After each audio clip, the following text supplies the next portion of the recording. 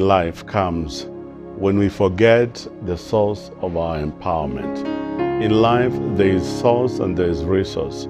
Things that we have and we use in our life, those are resources. Money, wealth, whatever houses, those are resources. But the source is God.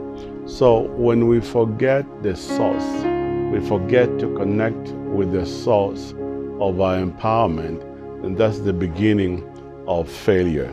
In Deuteronomy chapter 8, verse 18, the Bible says, "For you shall remember the Lord your God, for it is He that gives you the power to get wealth, that He may establish His covenant which He swore unto your fathers, as it is this day." So the source of your empowerment is God. It is He that gives you the power to create wealth. Wealth is not your source. Wealth is a resource. But the source of your wealth, the source of your resource is God. So God, in His power and His ability to empower you, can choose to bless you with money, or He can give you the thing that you need. He can bless you with a car, or He can choose to give you money, a resource, to buy that car.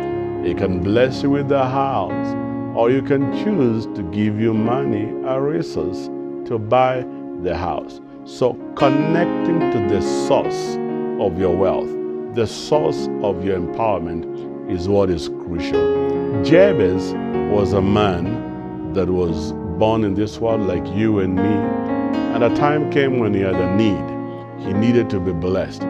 He knew the connection that he had to have with his source, with his God. And the Bible says he prayed to God that God would bless him indeed and enlarge him and have His hand upon him and keep him from evil. And the Bible says God blessed him. Jabez realized that he needed to connect to the source of empowerment, the source that will lift him and give him the power to be wealthy, the power to prosper. I pray that may God give us the grace to connect to Him. May God bless you and give you the ability and the grace to connect with Him, because He is your source, and your source will never, never dry up. Men may dry up, wealth may dry up, but your source will never dry up. God bless you so much as you face